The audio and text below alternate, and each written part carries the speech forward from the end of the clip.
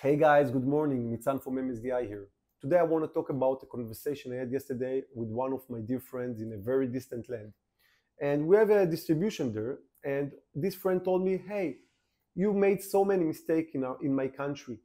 And I tried to explain to him that as an entrepreneur, I'm making a lot of mistakes along the way.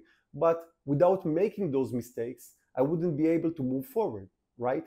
So that's got me thinking about the difference between an employee and an entrepreneur. The entrepreneur is taking risks, is an adventurer, right? Imagine yourself hiking in the woods and finding yourself in front of a big cave.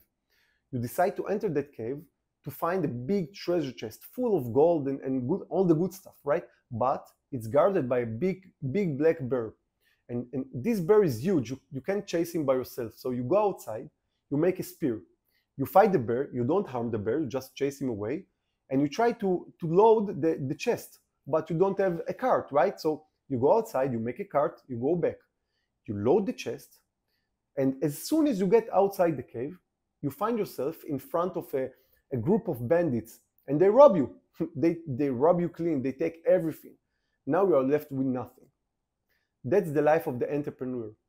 You take risks, you are an adventurer, you find yourself in tricky situations, but if you wouldn't take those risks, you wouldn't find the treasure chest. If you wouldn't find the treasure chest, well, you wouldn't find the bear or the bandits. And it doesn't matter what you're going to do, you're always going to be criticized by others. Some will tell you, wow, you're so lucky, you found a treasure chest. Amazing. Others will tell you, you're so stupid. You go alone to the woods, you find a big cave, you go inside, you fight a bear. Who are you? You're stupid. So you're always going to be criticized by others.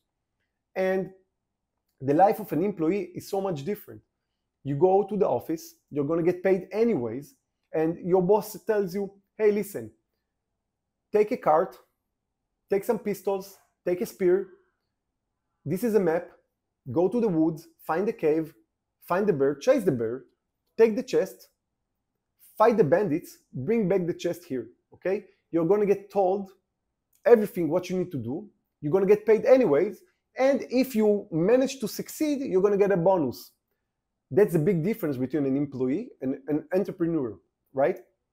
And well, eventually, okay, an employee is going to get is being told what to do, and an entrepreneur need to take those risks by himself or with his partners. So that got me thinking, right? If you want to become an entrepreneur, if you want to be an importer, if you want to distribute dental products, dental implants, then you need to think carefully if that's what's right for you. And if you decide to go through with that, you need good support behind you, you need good manufacturer, and that's where we come in. If you want to sell implants, you need good, reliable manufacturer behind you. Contact us and let's talk. See you guys. Take care.